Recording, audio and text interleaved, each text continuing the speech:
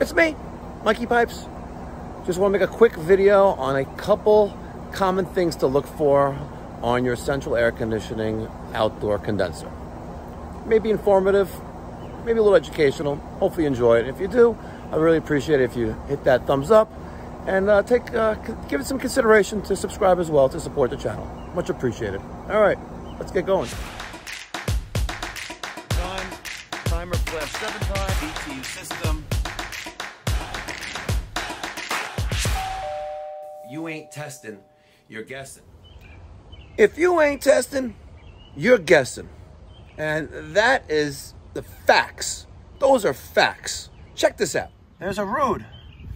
That's 60,000 BTUs, 5 tons. R22 system, manufactured date May 2004. And it's been a while since we've been here. It's been a while. Look at that. That's my old number. I still got this number though, but out with the old and in with the new. Okay. For those of you that do not know, this rectangular looking thing is called an air conditioning condenser, right? It has several components and it's very easy. That black thing right there, this Copeland scroll, right? It's called a compressor, right? She compresses the refrigerant.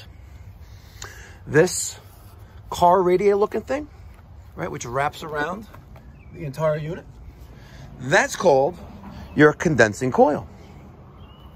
This thing right here, that's called a contactor. This is 110 volts. This is 110 volts.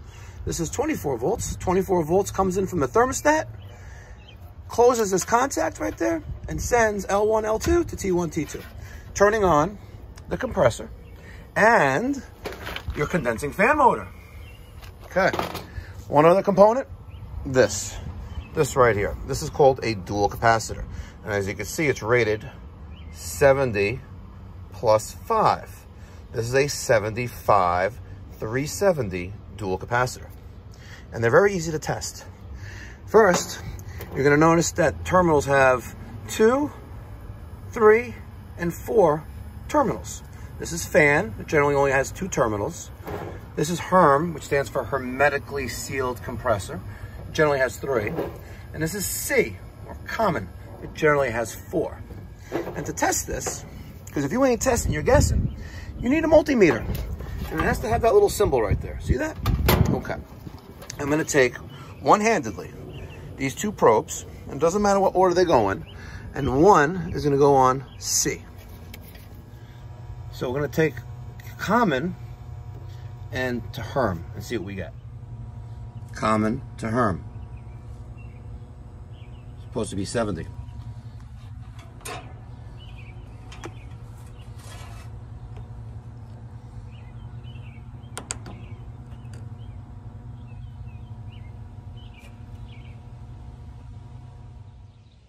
Oh, wait, I had to jump in the pool.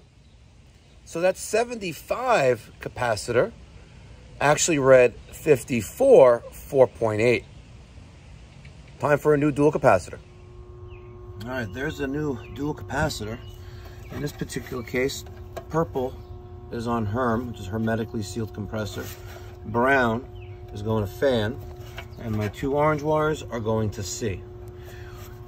Good tip is to, before you take off the wiring, just mark with a Sharpie or take a picture of which wire went to what terminal. Alternatively, you can always look at the wiring schematic. And if you see right there in the dead center of the screen, that is the dual capacitor. You see HERM, the top, has that PR, purple wire. COM has those 2, has an O wire on it, right? And the other O wire, 2 wires. And fan has that brown wire. Some people get intimidated by this, but you know, once you understand the graphs, the basic concept of it, it's really not that difficult. All right, one other thing to check is we want to check amperage. And to test amperage, I'm going to use a clamp-on Fluke multimeter. This is the Fluke 323. And again, my apologies for the background noise, but we're going to check the 3 lines of power going to this unit, right? This is coming from our dual capacitor, that purple wire. The black is coming from our contactor, which is on T1 or T2, and the red is also coming from our contactor, the opposite, T1 or T2. One of the things to keep in mind is that the purple wire, which is here, which is going to our capacitor, that goes to the S terminal at the compressor. Behind this cover, we have 3 terminals. We have C, which is common, we have R, which is run, and we have S, which is start. The purple wire is going to the start terminal on this compressor. And if you want to be entertained or educated a little bit, there we have, this is your compressor. C is common, R, run, S, start. And we follow the S wire, you'll see, don't worry about that for right now, because you may have an SR, right? Start relay. SR. Hard to see, but SR is start relay, right? But that purple wire goes to Herm on your dual capacitor. T1 is going to C, and it may be black or red, it's probably black. And then the R, the run, is T2, well, they label here L3, but it's L1. I'm sorry, L1, L2. All right, for educational purposes here, you can see we have terminals. These are screw terminals. So right there, that's common. That's T1, this black wire. R, right down there, the red wire, is T3. Well, it should be T2, whatever. And then that purple wire, that's going on S to start. And sometimes these connections, you know, wires melt off, burn off, terminals get destroyed. They do make terminal repair kits for those little nipples that come out of it. The screw ones you may not have good luck with, if that ever turns out to be the case. And last but not least, again, I'm just making a quick educational video on the vital components of your central air conditioning outdoor condenser. But last but not least is the disconnect. Let's focus on this a little bit. See that? See, it's a little charred there. No bueno. No bueno.